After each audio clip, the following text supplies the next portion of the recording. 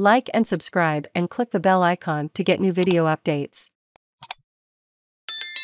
Russian forces storm Mariupol steel plant where 200 civilians remain. As other attacks devastate towns in eastern Ukraine, Russian forces have started to storm the last pocket of resistance in Mariupol, the Azovstal steelworks, some Ukrainian defenders of the plant say. The move comes almost 2 weeks after Russian President Vladimir Putin ordered his military not to storm the plant, but rather block it off. Deputy Commander of the Azov Regiment, Sviatoslav Palamar, confirmed the situation when he was asked about local media reports on the attack. Earlier on Tuesday, Mariupol Patrol Police Chief Mykhailo Vershinin was quoted by Ukrainian television as saying that the Russian military have started to storm the plant in several places. Denis Shlega, a commander of a brigade of Ukraine's National Guard at Azovstal, said the enemy is trying to storm the Azovstal plant with significant forces using armored vehicles. Even before word came that Russian forces were storming the plant, the military said it was bombarding it after Vadim Astafyev, a Russian Defense Ministry spokesman, said that Ukrainian fighters used the ceasefire that allowed civilians to flee to take up new positions. They came out of the basements, took up firing positions on the territory and in the buildings of the plant, he said.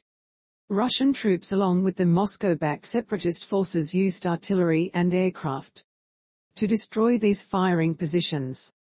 More than 200 civilians remain in the Azovstal steel plant, according to Mariupol Mayor Vadym Boichenko, with a total of 100,000 civilians still in the city that has been devastated by weeks of Russian siege and shelling.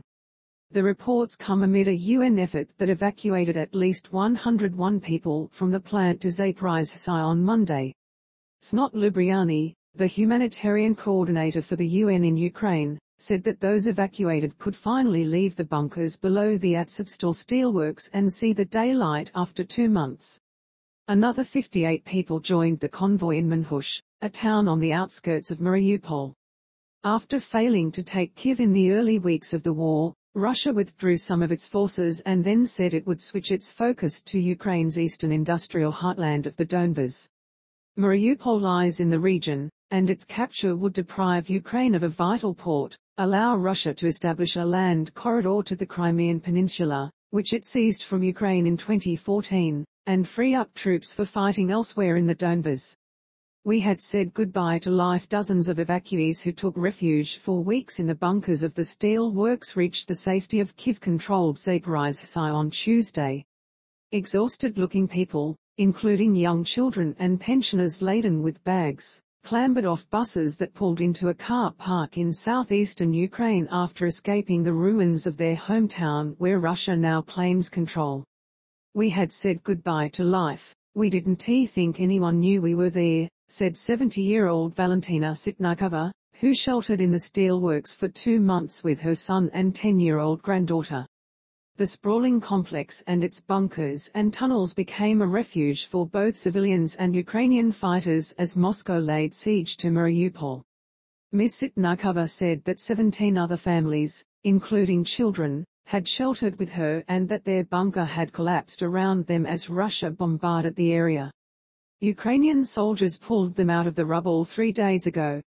My granddaughter said I am scared, and I told her it is okay. We will fly out of here somehow, she said, as she wept. I can't believe I made it, we just want rest, said Alina Kozitskaya, who spent weeks sheltering in a basement with her bags packed waiting for a chance to escape. A few women held up handmade signs, calling on Ukrainian authorities to evacuate the soldiers, their relatives and loved ones, who are still trapped in Azovstal and encircled by Russian forces. We're scared that after the evacuation of civilians, the guys will be left there, said Ksenia Chebysheva, 29, whose husband is among the Azov Regiment servicemen there. Ms. Chebysheva, who held up a sign saying "Save the military from Azovstal," said she had heard her husband was still alive on April 26 but had not had any news since. They don't have food, water or ammunition, shouted another woman.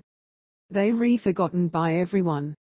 Shelling too intense to recover bodies. The northeastern city of Kyiv, Ukraine's second largest city, was under bombardment, as it has been since the early days of the invasion, the Ukrainian military said on Tuesday.